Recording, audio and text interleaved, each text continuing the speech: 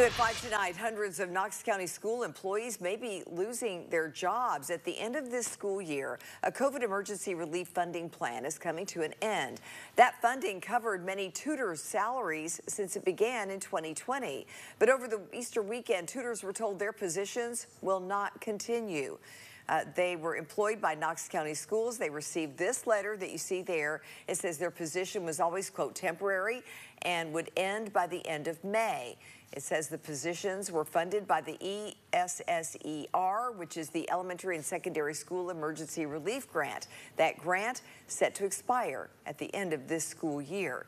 In a statement from Knox County Schools, it said they do value the tutoring program and they have a plan in place to continue it in some variation.